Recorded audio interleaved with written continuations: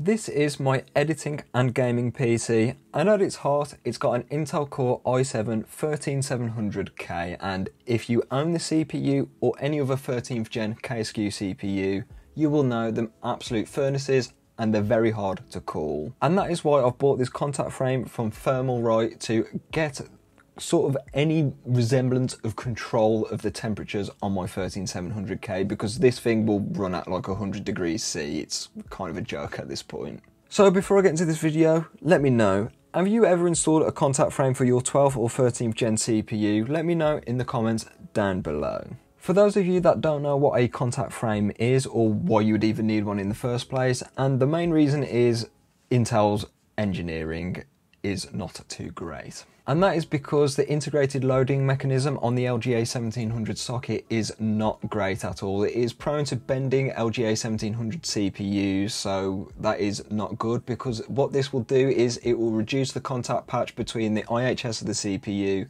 and the cold plate of the cooler, therefore increasing temperatures, which is, if you know anything about PCs, is not great at all. And this is where a contact frame would come in, because what they do is they completely remove the integrated loading mechanism and they prevent CPUs from bending, which is great for cooling. Let me get this straight, you kind of need one for 12th, 13th gen and maybe even 14th gen. From what I hear, they're going to be a bit of a refresh, so this might still stick for that. You shouldn't have to buy one of these, but if you're spending £300 on a motherboard and a processor, an extra £9 is not really going to hurt, is it? You shouldn't need to spend this money, but then again, you may as well. So back to my PC, and my 13700K is a right old pain to cool, and that is because whenever I'd run a Cinebench R23 test, it would instantly shoot up to 100 degrees C, basically within 5 seconds, which is never ideal, is it? This doesn't concern me too much as my workload isn't Cinebench R23, it's Premiere Pro and gaming, so the CPU is never going to be stressed that much.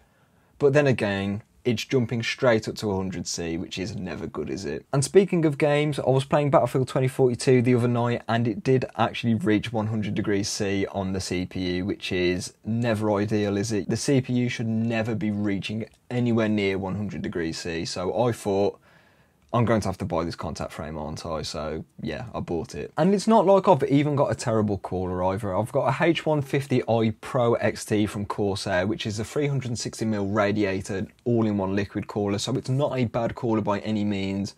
This thing should cool any consumer CPU just fine, but when it comes to the 13700K, it doesn't do a great job, but I don't think it's on the cooler, if that makes sense. I think it's more down to mainly the lack of a contact frame and my motherboard pushing the CPU too hard, but more on that in a bit. To get a contact frame installed for LGA 1700 CPUs, I would firstly recommend installing your CPU in the socket if you haven't done so already. These LGA pins in the motherboard are extremely fragile and you don't want to bend them at all. I would also recommend installing your cooler's backplate as well, and this will keep the socket backplate in place so it doesn't fall down or anything like that as well, so I'd recommend doing this. Now use the hex screw which was included with your contact frame to unscrew the bolts of the ILM and remove both ends of the retention clip. So now you should be left with a CPU socket with nothing around it. Make sure you hold on to the ILM though, because you might need this for when you come to sell your motherboard in the future, or if you ever need to RMA it, so make sure you hold on to these, store them someplace safe. Also make sure you hold on to the 4 hex screws, as you will need these when you install the contact frame. And speaking of which, to get that mounted, just place it gently on top of your CPU socket while your CPU is inside the socket, mind you, making sure all of the screw holes align just fine. From here, place all 4 screws in and tighten them in a crisscross pattern. This will ensure an even distribution of pressure. And that's it, you've successfully mounted a contact frame for your LGA 1700 socket CPU. Now you can just install your cooler as you would normally. So how much of a difference has this contact frame actually made for my 13700K? And I would have to say it's been pretty substantial, but nothing too massive, if that makes sense. Looking at Cinebench R23, which is an AVX workload, so it pushes the CPU incredibly hard, it will still reach 100 degrees C while being clocked at 5.1 GHz on all of the P cores.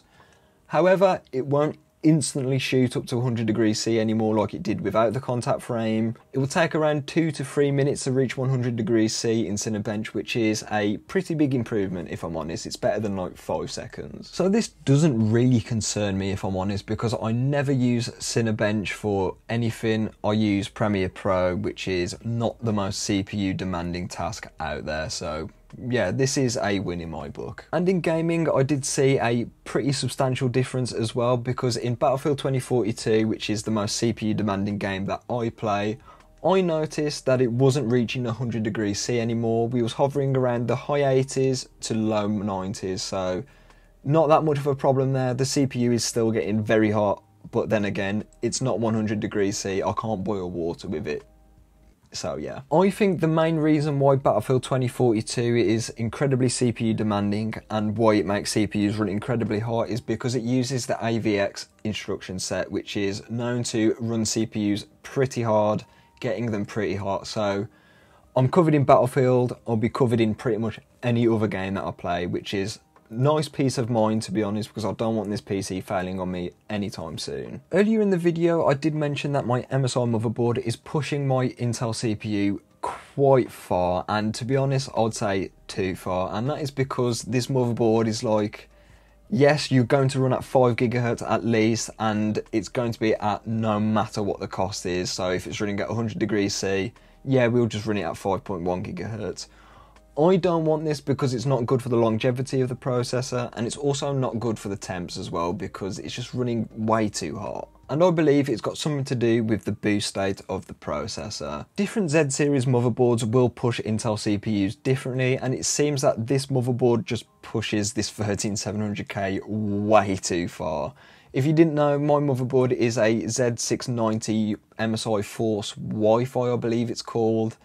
And it's a good motherboard, don't get me wrong, very well built, 5M.2 size, everything you would ever need on a motherboard. So for some future videos, I might dive into it and actually do some more tweaking to the CPU, as I've already tried undervolting it and that didn't really work, because when I'm playing Battlefield 1, which is a game I play quite a lot, I'd get a blue screen sometimes while loading in a map, and it was pretty repeatable, so I decided, let's dial back this undervolt or completely remove it, in which case I did, and the blue screen stopped. So this thing is being pushed basically to its limits, and I'm not sure if I actually quite like that. So for longevity and just thermals and peace of mind, I'm going to have to do some tweaking in this BIOS, which I might do for some future content, but I don't think I'm going to do it anytime soon, because to be honest, I've got a lot on my plate right now with other bits of content, and I can't quite be bothered tuning this motherboard at the minute, if I'm honest. So other than this, I could try increasing the fan speeds on my PC, which I don't want to do because it probably won't help that much, and it will just make the PC louder, which is something that I don't particularly want.